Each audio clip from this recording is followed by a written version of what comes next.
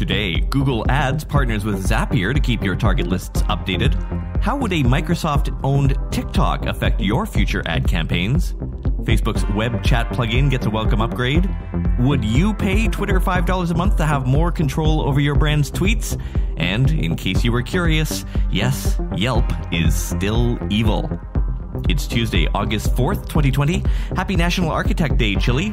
I'm Todd Maffin from EngageQ Digital, and here is what you missed today in digital marketing, brought to you by podcorn.com.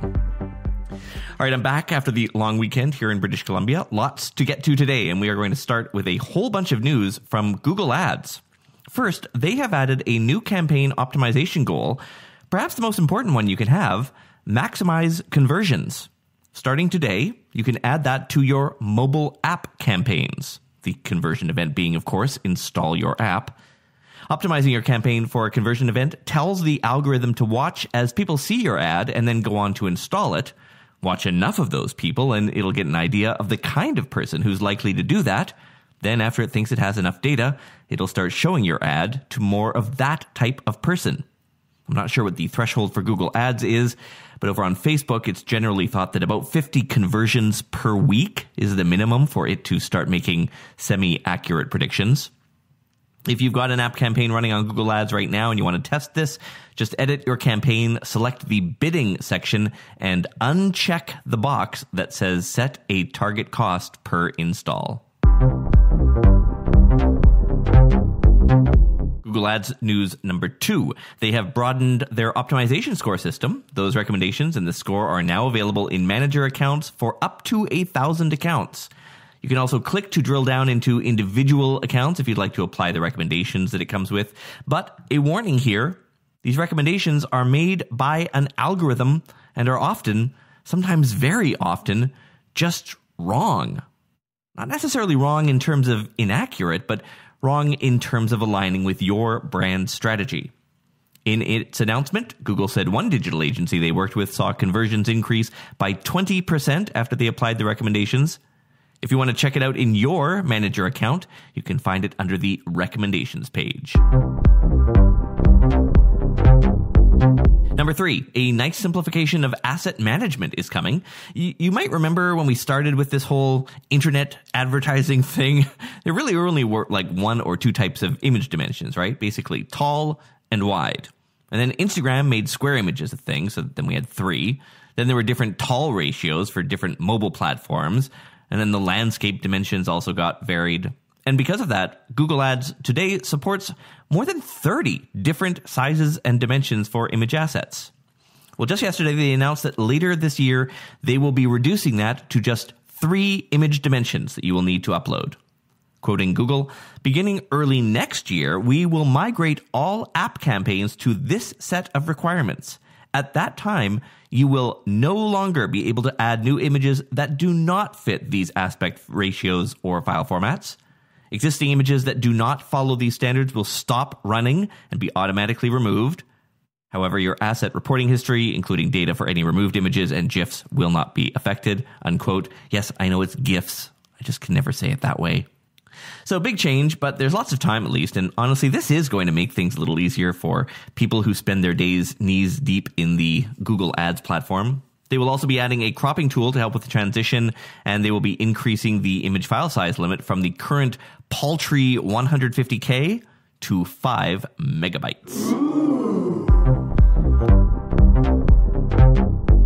Number 4, Google today announced it has built a Zapier integration for customer match.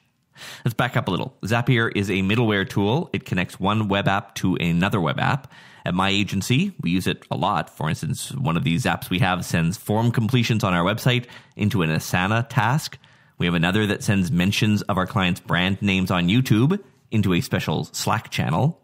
I have one on the side that sends me a text message whenever I get a new follower on the game streaming platform Twitch, because why the hell not? Zapier really is amazing. And now you can connect it to Customer Match. So you'd feed any data source through Zapier into Google. That way you can use those lists to re-engage prospects or maybe find new ones like them across Google's whole platform, including search, shopping, Gmail, display, and even YouTube. So this means you no longer need to manually upload, sort, or remove contacts from a list. It will automatically upload contact details from your CRM system or your marketing automation tool or your e-commerce tool directly to Google Ads. And finally, in Google Ads news, don't worry, by the way, we are getting to other news in a moment. They have launched a new feature allowing us digital marketers to record phone calls that come in from call ads or extensions. Yes, Google has offered call tracking for a while now, but this call recording feature will give us a lot more insight than the metadata, like how long a call was or how many calls you got. A couple of things you should know if you decide to opt in. First, Google will only save recordings for 30 days. Also, this seems to only work for US-based numbers at this time. If you want to turn it on, you will need to have enabled call reporting in your Google Ads account, and you also have to have gone through domain verification for any of the URLs that are associated with your ads. If you've done all that, go to Account Settings, look for the Call Reporting section. You should see a setting that now says Save Call Recordings for 30 days. Still ahead, your Facebook ad results may be on the downswing soon, and you can blame Apple for it. A huge security hole in the WordPress theme that many businesses use. Medium is testing some changes that'll appeal to brand managers. And how would a Microsoft-owned TikTok change the digital marketing landscape? That's in a minute when Today in Digital Marketing continues.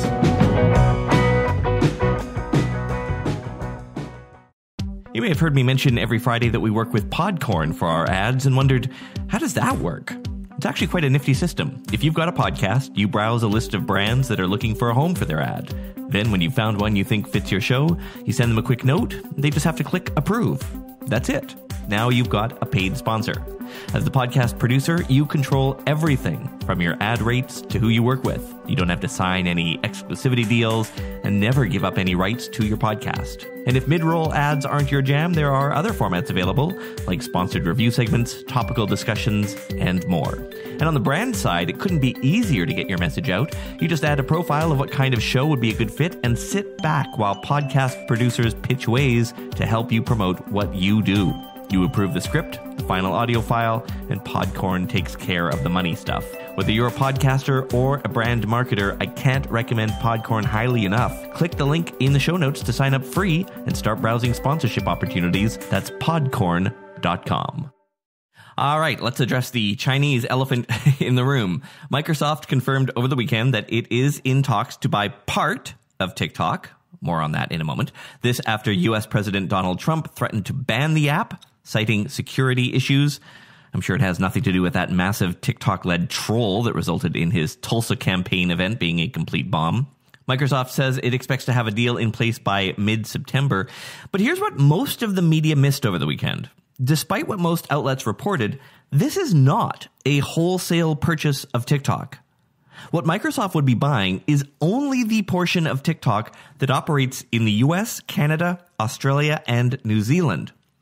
TikTok in the rest of the world would continue to be held by the same ownership group that, yes, includes a large Chinese company.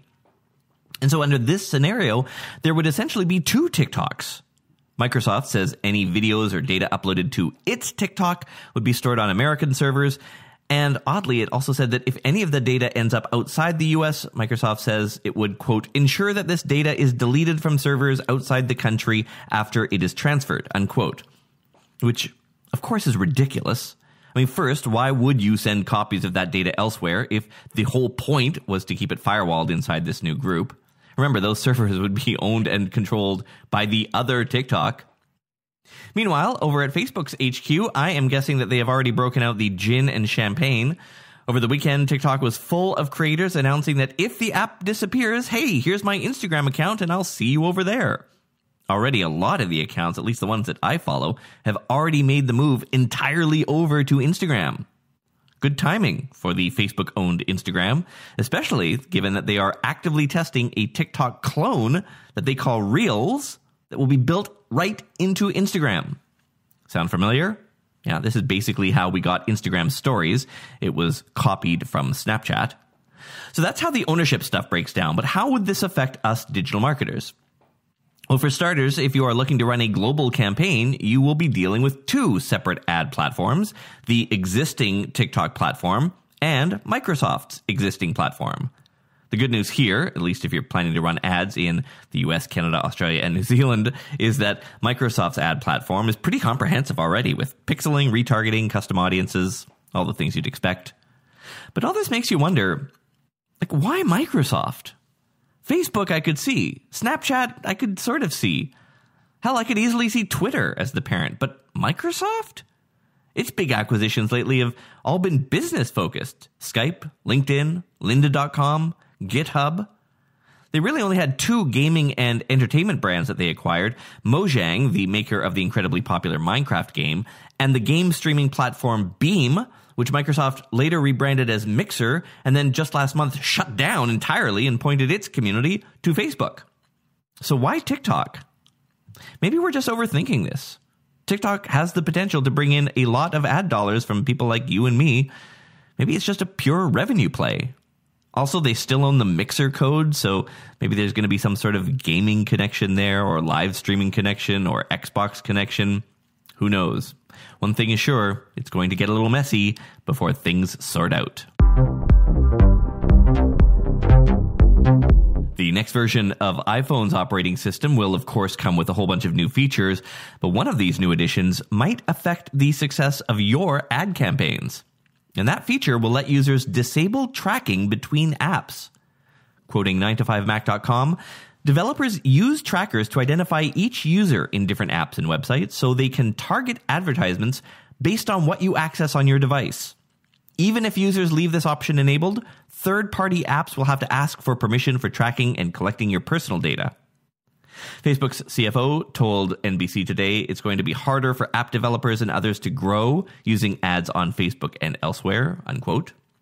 Here's how Apple describes this feature. Apple requires app developers to ask for permission before they track you or your device across apps or websites they don't own in order to target advertising to you, measure your actions due to advertising, or to share your information with data brokers, unquote. So in short, nobody knows for sure how this will affect ad campaigns. Obviously, this would impact more than just Facebook, but it's probably going to be a big deal given that Facebook is already signaling to investors to expect a decline in the fourth quarter, the same time that iOS 14 becomes publicly available. And finally, sticking with Facebook marketing news for a moment, you might know that back about 3 years ago or so, they launched a web chat plugin that lets you chat with visitors on your website through a kind of scaled down Facebook Messenger. You may have even installed it on your own brand's website. It had many benefits. The biggest, of course, was being able to launch a pretty comprehensive web chat tool with a couple of lines of code. But its biggest drawback is that it relied on your customer being logged into their own Facebook account at the time. If they weren't logged in on the device they hit your website with, or they couldn't remember their password, or they just straight up didn't have a Facebook account, they simply couldn't use it. Facebook has launched a new version now, and that big drawback has been fixed. There is now a continue as guest option available. On your side, the brand manager side, there really is no difference. You'll still have all the same tools as you had before. They're also giving it a bit of a design refresh. But as TechCrunch noted today, quote, though Facebook's plugin has the benefit of being tied to the larger social network, where many businesses today run their own page to reach customers, it's still facing a range of chat software competitors, large and small. These competing solutions will often offer deeper integrations with the other services the businesses may use, like CRM, analytics, help desk software, and more, unquote. Which brings us to the lightning round. Facebook is testing a new look to post comments where if a commenter has a large number of followers, their comment is highlighted for everyone who is seeing that post. Medium, the long-form blog site, is beta testing some new features, including the ability to pretty radically overhaul the branding. Right now, of course, it's just black text on a white background, but if you'd like your brand colors there or your own preferred typeface, you will be able to. There's a link in this episode's notes if you'd like to get in on that beta test. A big bug for the popular WordPress theme Divi. If you run that theme, you should update it right away. Even if you no longer have a support membership with them, you can use their security patcher plugin to patch the vulnerability. It is a free download for everyone. Google has a new structured data type occupation data with fields for things like salary ranges, benefits, and educational requirements. Twitter has been floating a few ideas around a paid membership. In a survey over the weekend, some people saw the company was asking which features they'd pay for. So far, the ideas include taking ads off the timeline, being able to publish videos 5 times longer and at 8K resolution, the ability to create your own custom hashtags with emoji, and the kind of undo tweet, which actually just holds your tweet for 30 seconds before it actually goes live. Notably not on that list, an edit tweet button. God damn it. And finally, Yelp keeps living up to its evil reputation, now charging about $60 a month if you want a badge on your brand's listing that indicates you have COVID-related services like curbside pickup and online classes. They're now apparently charging small businesses $30 a month just to have their logo on their listing. $30. Oh, you can rearrange your photos also if you get that package. Come on, Yelp. And so that's it for a very busy Tuesday. Special thanks to podcorn.com for sponsoring today's episode. Remember, if you've got a marketing position you're trying to fill, or maybe you're looking for that next great gig, consider a classified ad right here. It's just $20. You can book it online. Link in this episode's description. As always, full transcripts to each episode are at todayindigital.com, and follow me on social media. All my links are in the notes. I'm Todd Maffin. Talk to you tomorrow. Kick me out in pink or purple. Kick to the escalator deck.